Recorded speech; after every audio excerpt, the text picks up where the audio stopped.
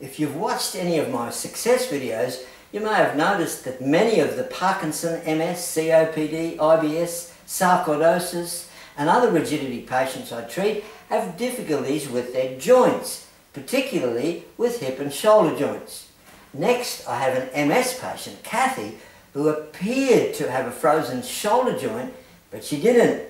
She only had a number of blocked nerves in her trapezius muscle, which I fixed with only a 10-minute nerve massage. Kathy had already spent 6 months with a physical therapist who did give Kathy a little improvement, but wasn't able to actually solve the problem at hand because none of the natural health colleges are teaching practitioners how to free up nerves to overcome rigidity autoimmune symptoms. None of them.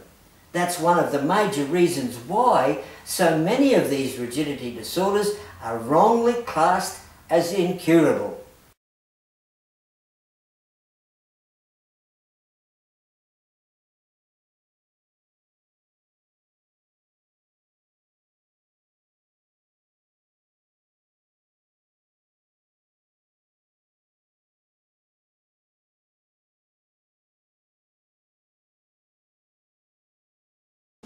Who told you that you had a frozen shoulder? The physical therapist, the chiropractor, the doctor, and they wanted to operate. They wanted to operate on the shoulder? Yeah, that's to you. She did physical therapy for like 6 months, and it got as good as it was. So the physical, it was worse before you did the physical by far. therapy? She couldn't do it I more couldn't than this lift it. before. Yeah. Okay. How long has it been since this shoulder's been frozen? 8 months. 8 months. How high are you able to lift it before you feel it's seizing up? I can go up and not to the side. So you can go up Yeah. that way as That high as you way. want, Yeah. and then lift it up to the side. Alright, so now I want you to relax your arm in my hand. This is where the problem is. It's tension. At this point, all I can see that it is tension. So what I want you to do is I want you to release the tension to me. Now lift your arm off my hand. Alright, so now you're lifting it higher than what? For how long has it been since you lifted that high? 8 months. 8 months since you've lifted it that high. And that's just because I'm pressing on this muscle that's so tight, it feels like a carnival circus cable from the tent. Alright? So now I'm pushing again, lift that up. Right up to you. See that? See the difference? Yeah. Alright, now this time I'm going to take my hand off that muscle. I want you to leave this relaxed and just lift the arm from the shoulder. That's it. Lift it higher. Lift it. There you go. You see the difference? Yeah. How long has it been since you've been able to lift it that high? 8 months. 8 months.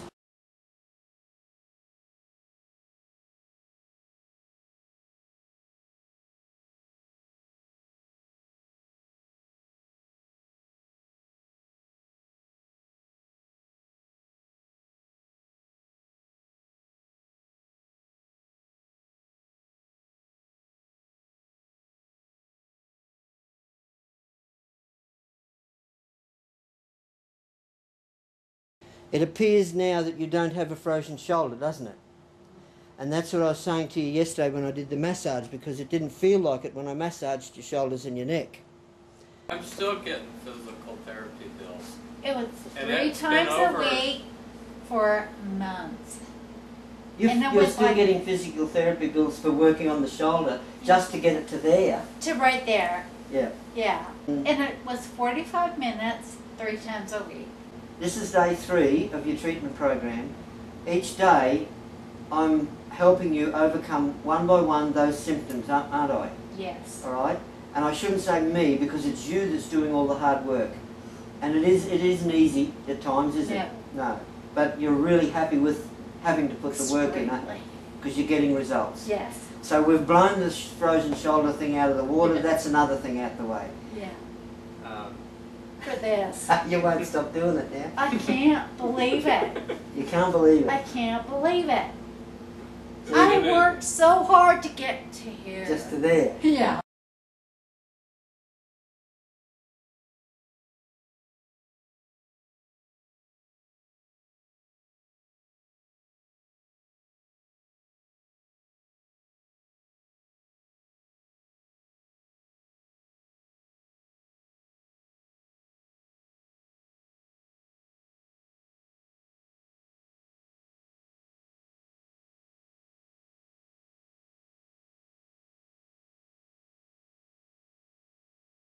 This is going to be easy for you if you get your mind right. You can do this. Now that she's just realigned your C1, your C2 and your C5, you can do this now.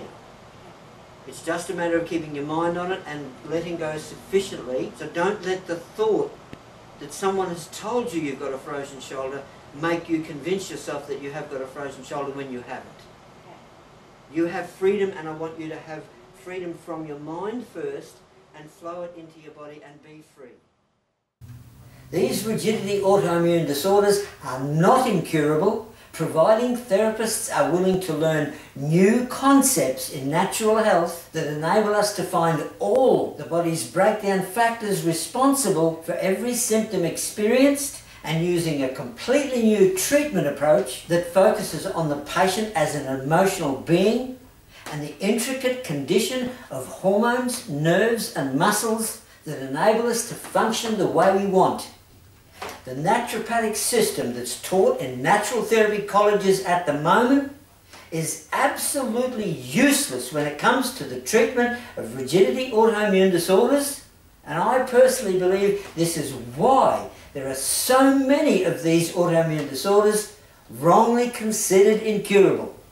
The assessment skills in particular that are taught at naturopathic colleges reveals absolutely nothing in relation to the causal factors involved with the onset of rigidity autoimmune symptoms.